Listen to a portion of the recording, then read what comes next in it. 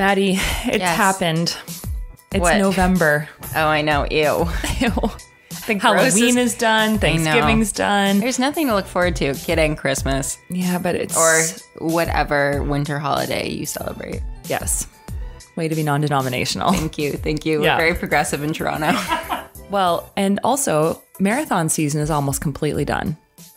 It's pretty much cross. It's pretty much cross. Yeah. But you know what?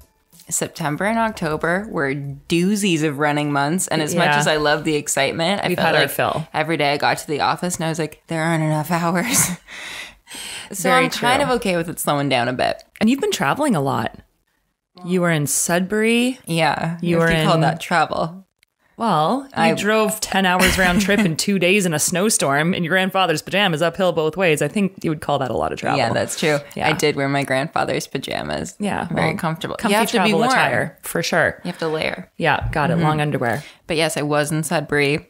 There's so much snow there. There's snowbanks. There's snowbanks in I saw Sudbury. pictures, yeah, and kids had to run through it. Kids had to run through it. And the cool thing was that there was a first layer of snow. And underneath that layer of snow was just a swamp. Right. And after the swamp layer, then you got to the ground. So by the time kids got to the ground, they were kind of like knee deep in muck. Fabulous. Yeah, super cool. Last week when you were in the office and we were talking about your trip to Sudbury, I could tell that you can tell that you're no longer racing cross country yourself because you made some comment like, hopefully the weather's crap because it'll make it so much more entertaining. Oh, yeah. Like you can tell you're just a true spectator now and not having to actually deal with it yourself. No. I will never be in, sports underwear in the snow ever again. Fair enough. And I'm really happy about that. Yeah, that is fair. I remember racing Canadian cross country championships. It was probably about 7 years ago now, but it was in Guelph and it was minus 15. That was my first ever. Really? And it was you had to have the longest possible pins in your spikes because you were basically ice climbing up those hills. It was so crazy. And I ran in wore bunners. long johns. Yeah, see, that was smart. I wore long johns and I wore a hat and I wore these mittens that were so big they kind of looked like oven mitts. Yeah. And it was my first ever national anything. Nice. Way to be really just thrust into it. Yeah. That's true Canadian running. And it's funny because I had just raced the NCAA Cross-Country Championships the week before. And I mean, Terre Haute, Indiana, which is where it used to be held, does get cold. That's where it's held this year as well. That's true. But I think it was like 8 or 9 degrees Celsius at NCA's. And then the week later, I sent all my Duke friends pictures of me running in bunners and minus 15 in snowbanks. And they're like, Canadians are crazy, which is true. But it also makes us tough. Oh, super tough. Like OFSAA, we're skipping like 8 parts here. No, let's go right into cross country. We'll just talk about it. We'll talk about it. OFSAA was not necessarily about like who's the best runner. It was who's the toughest runner. Yeah. For sure. Because when you start and like one step in, actually, frankly, no, from the warm up, you're soaked. Yes. You're both soaked and cold all at the same time. And the course wasn't particularly spectator friendly. Like the novice women also changed it from midget to novice. Right. Kudos. Yeah. But the novice women, you didn't see them. Like they went into a field and just ran away. Right. And then they came out of the forest and into the finishing chute. You think. Yeah. Most of them. Okay. And everyone else you saw one time for about 100 meters. So they were doing a lot of this like by themselves too. That's so hard. People weren't really trekking into the forest again because of the snowstorm. So, everyone was just hanging out at the finish line. Huh. So it was just like them and their brains in the snow, which is, it's cool. It's cool to see high school kids being that tough and working that hard. It's also a great equalizer. It's sort of like a la Boston Marathon last year where it was pouring rain and 2 degrees and totally most of the top runners just couldn't hack it. Most of the top runners were Canadian. Well, yeah, most of the top finishers. Most is an exaggeration. Some. But higher than they probably would have otherwise. Because we get winter. We sure do. And it started in Sudbury on the weekend. So tell us about what you saw when you were there in the Great White North. I saw some big breakthroughs from Abby Uhas from Waterloo. Yeah, that's been coming for a while. Yeah. First OFSAA title? First OFSAA title. Ever. Ever. Awesome. She raced up in, first officer cross-country title. Okay, Not right. first track title. She raced up in grade 10 to help her team. Grade 11, she had injury issues, so she was 12th, I believe. Mm-hmm. And then this year was her first title, which is super exciting. And she made a verbal commitment to Tulsa for the fall. Nice. That's a warmer spot. Mm-hmm. Yep. Yeah, she gets it. She's done with the snow. Yeah, fair. And then what's up next for her? She's running both AOs and nationals. So that is not the last we've heard of Abby Uaz this cross-country season. And she dominated, right? Oh, yeah. There was no one could touch she was, her. 50 seconds for the win? Yeah. That's awesome. And it was really funny. Her coach did an interview after and was like, this is the slowest kid I've ever coached. He's like, she's got not a lick of speed, but insane aerobic capacity. Yeah. Like, literally, he was like, I've never coached a slower kid. And I was like, I would hate if that was said about me. But in this case, it makes sense. Makes it even more impressive. Yeah. She's an aerobic animal. Yeah. Which is what you need to be for cross country. Nice. And in the men's race, Matt Mason from London, coached by the London coach who coaches Lanny Marchand. Dave Mills. Dave Mills. Coached by Dave Mills. Won his first title as well. Nice. So super cool. Always good to do that in your last crack at the distance. 100%. Yeah. And then, so junior races were a little closer, I think, right? They were a lot closer. And with the junior and grade 9 kids, like the seniors have like a little bit more of an idea of like, they're excited, but like for like Abby and Matt, they were kind of accustomed to winning. Right. You know, like they're good at running. This isn't like their first OFSAA medal, blah, blah, blah. Yeah. But the younger kids are just like, I just won OFSAA. I won OFSAA. That's awesome. And they like kind of can't believe it because because like you remember when you're there, it feels so all encompassing. I've never been more nervous than for OFSAA. I was way more nervous for OFSAA than I ever was for nationals as a high schooler. People say they were more nervous for OFSAA than the Olympics. Yeah. Which is bonkers. It's a lot to say. You have like a contract and sponsors and an agent to report to, and like you've like put on hold like having babies and a life and a career so that you can do like there is so much more on the line, but like OFSAA's scarier. It still takes the cake. Yeah. Was this the first year that they had the co-ed para race? No, it was not. That's happened they had before. One last year as well. That's I actually a cool don't addition. know when it started. It's a great addition and an important addition, I believe. Mm-hmm. Yeah. Awesome. So you survived Sudbury. Survived Sudbury. And so the high school scene in Ontario is done for the moment. Yes. But the U Sport Championships are 6 days away? 5 days away? Something like that. Yeah. Today's Tuesday. They happen Saturday. There's a really cool storyline there. Super cool. I mean, there's a few. There's one guy that we're going to be really watching. Let me tell you Please about do. that. So Stephen Daniel is a para-triathlete and a Paralympian. And he's one of the best para-triathletes in the world. Won Worlds earlier this year, right? Second at World Championships. But he's insanely good. And he is racing U Sports on Saturday. As an able-bodied athlete. As an able-bodied athlete. Yeah. He won the CanWest Championships outright. And beating the entire Dinos team. Beating the entire Dinos team. Right? Yeah. Including like Russ Pennick, who was third last year at Nationals. Right. And the FISU team, which is the World University Games, will be chosen based on Saturday's results at U Sports. Cool. So Stephen Daniel has a chance of becoming, this is on my to-do list to like go back and check if this has ever happened before. Yeah. But he might make history as one of the first ever athletes to make both an able-bodied national team and a para national team in 1 year. Wow. And in two different events. That's awesome. Pretty freaking cool, eh? Well, and I also love so I think he's unofficially sponsored by Nike. Can you have a Just Do It commercial when they don't sponsor you? But I forgot you can actually be sponsored in U Sport, right? By a professional company, because you can't in the NCAA at the moment unless you live in California. Yeah, no, you can. You can. Because like Gabriella had a Brooks contract. Oh, when that's she right. ran for U of T. Right. Yeah. So you put that video up on your write-up for that story, and he's got this amazing Nike commercial where he's like, don't call me the best para-athlete in the world. I want to be the best athlete in the world. I know he's doing it. He's doing it. That's awesome. So he's super impressive. He comes from like a family of total athletes. His brother has cerebral palsy. Oh, and interesting. He was on the Canadian Paralympic swim team. Huh.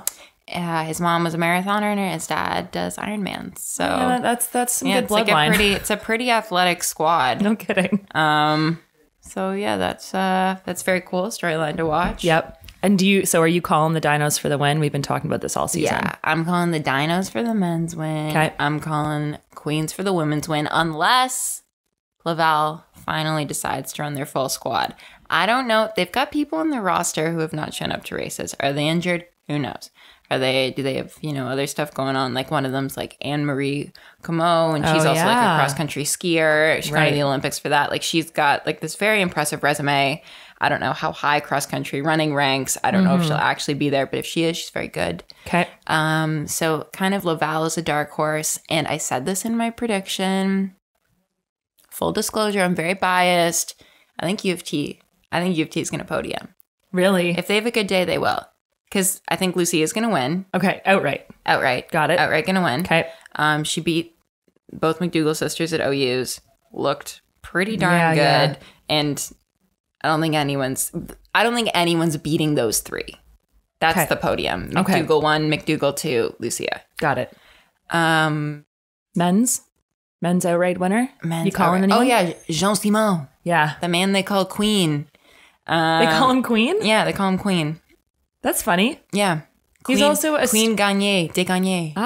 He's also a steeplechase stud. Yeah, he ran World Standy. Yeah, which bodes well for cross country. I can see that. I mean, look at Jen Lalonde. Yeah, steeplechasers do well on the cross course. Yeah, because they're tough. Yeah. Awesome. Okay, so that's taking place this weekend. Check back to runningmagazine.ca for all the coverage. You're going to be there in Kingston on the course. Check Instagram first. Yeah, we'll do some fun interviews. Nice. I'm looking forward to it.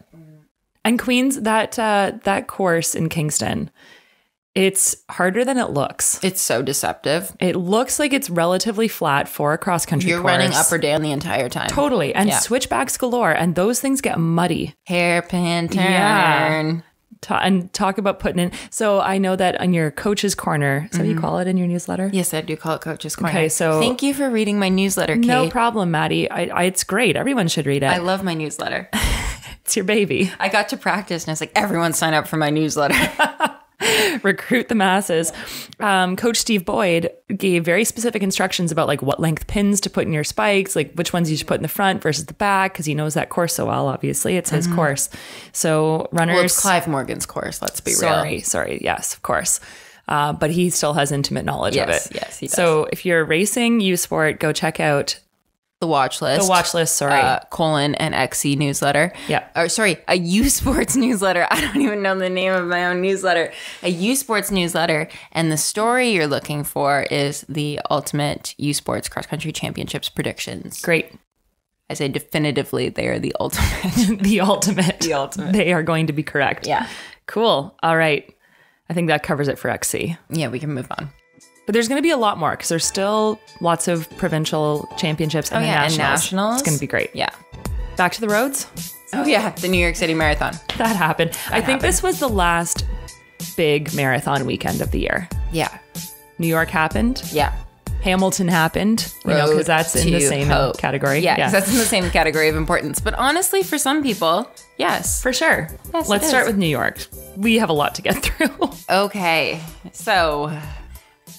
Neither of us was in New York, unfortunately. No, Anne was, though. Anne was, yeah. We did have a colleague Staff writer there. Anne. Staff writer Anne. She had a great time. Yeah, it sounds it. It's always fun to go to a race when you're not racing. Oh, you get to actually just enjoy being a spectator. Unless it's a race you wanted to race in which case that's it's true. The worst. Yeah. But if you're just there supporting someone else, it feels really good. And then sometimes it makes me think, why don't I just do this all the time? Right.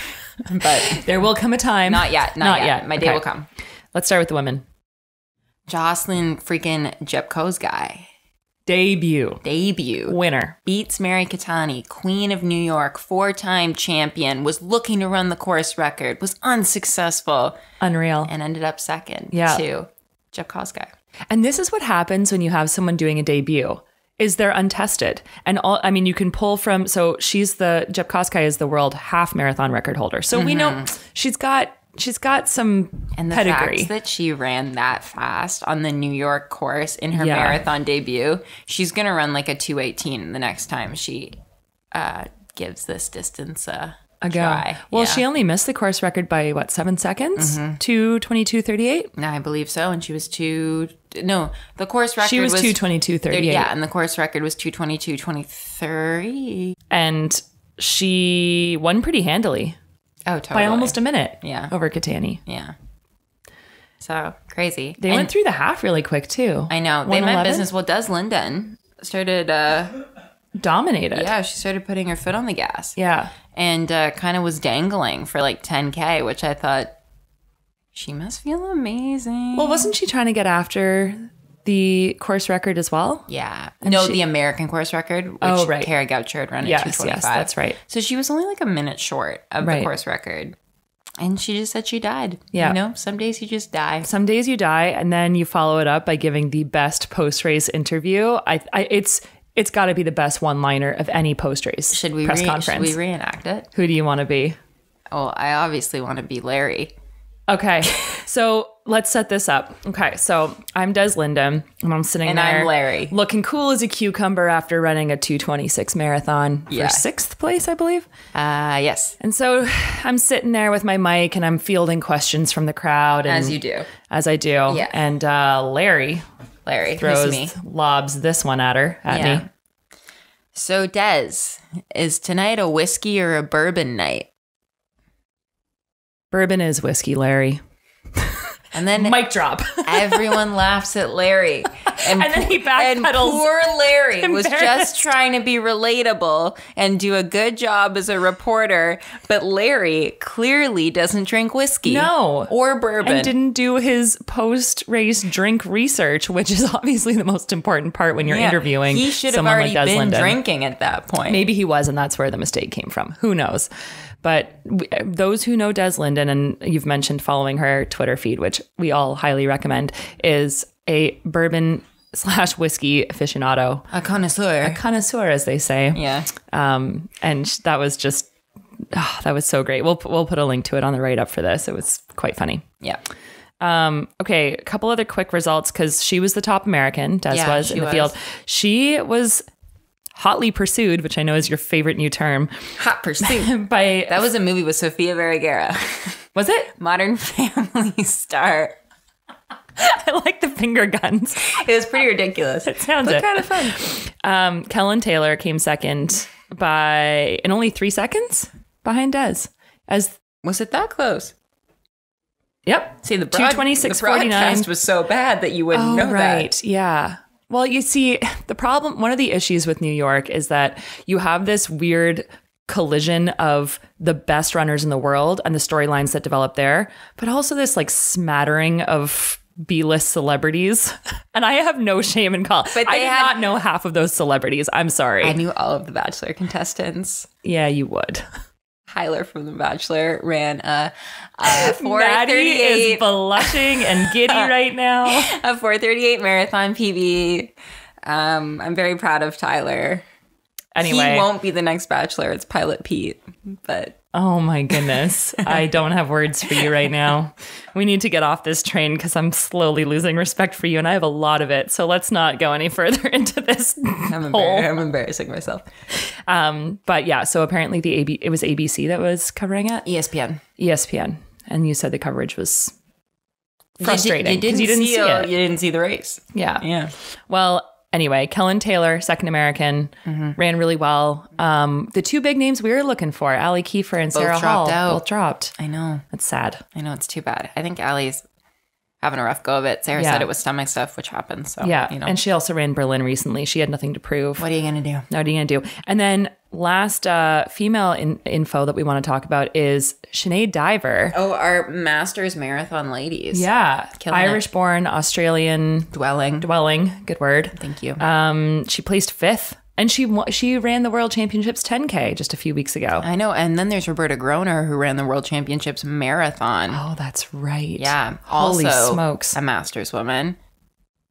And I would love to see their recovery profile. There's the 4th place woman, Nancy, who was also a Masters runner. That's right. The Masters category was, aside from, I believe, the 25 to 29, was probably the most competitive women's age group. The 40 to 44, right? Yeah. Yeah. surpassed all the 30-year-olds. Well, not all of them, but as an average of an age group. It's a trend we've been seeing for a while. Yeah. Masters ladies, good job. Top Canadian woman, Christy Lovig, placed 53rd, broke 3 hours. Way to go. We had a whole slew of Canadian athletes. Top Canadian man, a former Canadian running Gripped Publishing employee, Dan Way, 2:30. Good job. I know. 78th in 2:30.50. It's an impressive result. So speaking of the men, I had such a hard time saying this. I think I finally nailed it. Hit me. Jeffrey Kamworor. Bingo. Yeah, thanks. Yeah. He won. He did win. He's going to be really good at the okay, this sounds ridiculous. But he's going to be like exceptionally good at the marathon. Yeah. In a few years. Yeah. Like Kipchoge good at the marathon. Wow. That's a big statement. Yeah, I think so. Okay. Maddie's calling it. You heard it here first. I think like next it'll be Bekele, who's like Kipchoge good. Yeah. And then I'm kind of having like, it's weird to say that because he's definitely been on the scene for a long time. It's weird that he's like having a resurgence. Like people are calling him Old Man Bekele. And then Banana Man Melvin, Old Man Bekele. There's all kinds of good nicknames floating around. The internet loves making up nicknames. And then I think it'll be Kamworor. Well, another one to keep our eye on was surprise third place, who didn't even have elite entry. The New York Times called him a professional couch surfer. Oh, that's insulting. I know. Because he's not, he's back and forth from New York all the time. Between New York. Oh, okay. I get it. So it's not that insulting. Okay. He's just back and forth all the time between New York and Ethiopia. Right. Well, he ran 2:08.38 to place third. No sponsor. No. Got a singlet off the rack. PB paid his own entry. PB by 5 minutes. Didn't start with the elites. Had to catch up. Said when he caught up, he had to slow down because they were going too slow. Yeah. Which is such a funny statement from a quote unquote non-elite. Right. Anyway. Imagine if he hadn't slowed down. He'll know better next time. Well, because I get it. If I was in the New York City Marathon, I'd paid my own entry and bought a singlet off the rack, and I was passing Jeffrey Kamworor, I'd probably be like, and running out of your mind faster than you'd ever run. In fact, I think he PB'd almost through the half marathon. Yeah. Like for the half. Yeah. And then did it again. Like I wouldn't have passed him either. I would have thought, I get it. Yeah. This ain't right. No. Well, he's figuring it out. Abdi, 42 years old. Very cool. Legat's Masters American record. We're going to have a ton of Masters at these Olympic trials and a ton of Masters, I think, going to the Olympics. But speaking of the Olympics, a little heartbreaking, only 4 seconds off Olympic standard. He ran 2:11.34. Oh. But I don't know what's worse, running that or like 10 seconds off would almost be somewhat psychologically easier. Oh, yeah. Anyway. It's kind of better to be 6th than 4th, you know? Yeah. Yeah. Almost as exciting on the North American scene. The Hamilton Road2Hope Marathon. The Hammer. The Hammer. There were all kinds of races. In fact, there was one called Hammer the Hammer on Saturday. There were all these like fun races that took place. I was actually out on course because I got to give a shout out to my pops, Jimbo VB. Jim Van Buskirk. Jim Van Buskirk ran a 1:30 half marathon. Heck yeah. I know. And it was fun because Did you run the whole thing? I did. I was his pacer. The course? I banded it. I didn't cross the finish line. Okay, here's how I justify it. I didn't cross the finish line. I did not take a cup of water on the course. I did not take a post-race grab bag. I did not take a medal or a tinfoil blanket. And I cheered people on while I was running. We write so many articles about these bandits. We sit here behind our little computers and we tap away. Judging people like me. How bad it is to bandit. And here we have a bandit in our midst. It's true. Hypocrisy. I admit, hey, to be fair, I have never once put down a bandit. If you do it, I'm going to say I did it right. If you do it the way I do it, then okay. It's cool to bandit. Yeah, because you're not taking anything. And in fact, I would argue I paced a group of about 10 men behind me the whole time. I had the 10 60-year-olds with me. I did. And they were thankful. Yeah. Anyway, it was a really great day. But oh my gosh, when they say it's one of the fastest Boston qualifiers, they're not joking because, I mean, the half marathon course is fast. Mm-hmm. The full marathon is a little bit less fast because there's some rollers through the first half of it that we don't do in the half marathon. Mm-hmm. But there is a stretch of about 7K that is completely downhill. And I had trouble walking up the stairs in the office yesterday. Yeah, it's true. Kate looked funny yesterday. Oh, it hurt. No, you didn't look funny. Let me rephrase I that. did. It's okay. Kate walked funny. I did walk funny. I always look funny, but I walked normal. funny. She walked funny.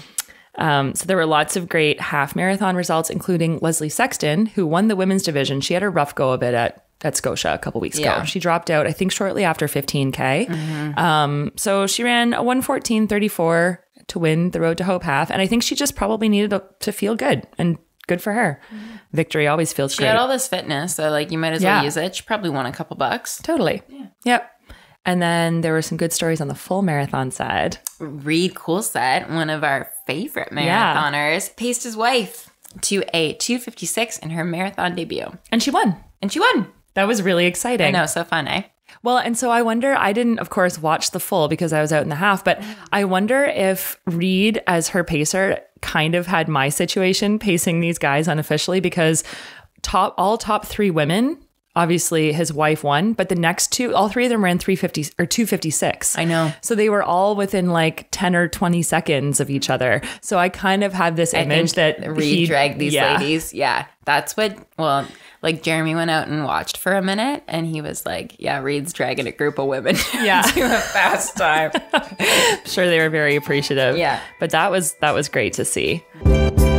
Okay. We have some track news, which I know sounds weird, but I'm going to put it right after road because it's kind of both. It's kind of both. And it's not TTR. No, it's not. No. It's not TTR. So this is a group of people in Holland, Michigan, 45 people who ran a 200-meter relay. On a track. On a 400-meter track. To attempt to run under world record pace. No, to run under 2 hours. Sorry. They were the sub-2 marathon relay team. Hours, which is referred to as a world best. World best, right. And they did it. And they did it. By a lot. By over 10 minutes. Looks super fun. It does. Really fun event. We'll put the video of this up too. But so I think the idea was, even though they ran significantly faster than what Kipchoge ran, they wanted to get a sense of what it would feel like to have to run that pace, even for 200 meters at a time, which is fantastic. I mean, we've seen this before. Back in, I forget what year it was, but at the New York City Marathon several years ago, the race set up a treadmill in Times Square and had it set to Ryan Hall's pace and had people like strapped into like a bungee suit basically and lowered them onto this treadmill that was going at his pace, which I think was 2:08 he ran. Yeah. And it was, how long can you run at 2:08 marathon pace? And like these pretty fit, pretty cocky guys would get on there, you know, former football players or, you know, triathletes, and they'd get on there and they'd get like 500 meters in and they couldn't do it. Well, last year they did it for Kipchoge pace, like for 2:01. Oh, that's right, yeah. And Noelle Montcalm, a Canadian at the Expo 400-meter hurtler, couldn't do it for that long. No. She's very fit. She went to the Olympics, I believe. Yeah, an Olympic track athlete. Yeah. But that's why I love stuff like this, because for most people, sub 2 hours, everyone understands the prestige of that, but no one understands. Like, we don't even understand what it. No. I did a workout at world record pace. That's once. right, you did. I did repeat Ks. Yeah. I think I did 3. Yeah. With rest. With a break. With right. rest, yeah. So, and then I slowed down. So this whole thing came to be because race organizer John Orney of Michigan, he's a cyclist and he got hit by a car in May and had to have surgery, and he's okay now, but I think it was one of these kind of, now I want to do amazing things with my life. We're doing life right. Yeah. Yeah. So he organized this 44-person relay team, and so runners ran between 1 and 26 legs, I believe, of this 200 meter, again, with rest. He did 26 of them, and he said it just destroyed him. Like 26 times 200 at marathon world record pace on a track in perfect conditions with big rest in between. And it was hard for him to do. Anyway, great job by these people. They ended up running 1:49:32. So fast. So really fast. They destroyed the world best time. But I mean, I think more people should do stuff like this. It's super It's fun. cool. Yeah. Finally, on to the trails. We have 2 pieces of news. The first is quite impressive, and the second is really fun. So the first is that a Canadian, she's a dual citizen, Chessa Adsett-Morris, we've talked about her before. She won the USATF Marathon Trail Championships in Moab, Utah over the weekend. Congrats, Chessa. Yeah. So she had been living in Canada. She moved back to the States to get her PhD. We've talked about these ultra runners and how they're just like so overachievers at life. Yeah. Yeah. So she moved to California to get her PhD at the University of California, Santa Cruz. And a beautiful campus. Gorgeous. Gorgeous campus. And ever since she moved back in 2016, her goal has been to take a U.S. title. And this course, of course, in Utah was at elevation. And so she's been doing a ton of altitude training and preparation. And she just said she had a great day. Also, the course apparently was very, very sandy. Ew. And so that would slow you down significantly. Also kind of grossed me out. I know, yeah. And you'd be hacking it up for, talk about track hack. This would be like sand hack. And you're sweaty and you're sandy and it's all sticking. Ooh. So she won in 3 hours and 40 minutes. She won by 14 minutes, which is a fairly impressive margin of victory. And she credits... a small lifetime. It really is. Yeah, it's longer than either of us running our races. Sort of. Put together. I wish I could actually run a 14-minute 5K. Maybe one day. Maybe one day. Anyway, she credits gravel biking and cyclocross training to her ability to handle the sand. Shout out to our sister publication. Yeah. Go check out the Canadian Cycling Magazine, the CCM. We should have her on their pod. On their pod. We'll give a little shout out to Matt Pioro. Yeah. And then finally, we talked about fast pieces of fruit and fast vegetables at STWM. Banana Man Melvin and the other 14 Guinness World Records that went down that day. Anyway, this was not a particularly fast piece of fruit. Actually, is a pumpkin a fruit or a vegetable? I don't know. I don't know either. In any case, Jim Walmsley, one of the best trail runners in the world, was beaten by a 4-year-old over the weekend. So this event it takes place in Flagstaff where he lives, and it's called the Dewelloween Monster Dash, and it's a 1-mile race. And Jim Walmsley dressed up as a pumpkin and ran it in this like huge puffy. In fact, our trail writer Tori Schultz said that he waddled to the finish line in a pumpkin suit. And the deal was anyone who could beat Pumpkin Jim Walmsley, Banana Man Melvin, Pumpkin Man Jim. We'll come up with something. Anyone who could beat Jimpkin. Oh, Maddy. Well done. Thank you. That was instantaneous cleverness. Anyone who could beat Jimpkin Walmsley won free ice cream at the finish line. And one of the people that beat him was Steph Rothstein and Ben Bruce's son, Hudson. 4-year-old Hudson cracked 11 minutes in his first ever mile to beat Jimpkin Walmsley and get his free ice cream. That's pretty cute. It's adorable. So lots of exciting, impressive elite news, lots of just fun news in the running world this week. And we've got lots to look forward to. Stay tuned for U Sports. It's going to be epic. Check out the social media feeds from Canadian Running Magazine and runningmagazine.ca. That is it. Yeah, that's where we are. And then we'll have lots more cross country to look forward to in the form of provincial championships, national championships, and NCAAs. You got it. It's all coming up. So for the week of November 4th, I'm Kate. I'm Maddy. And we'll chat with you soon.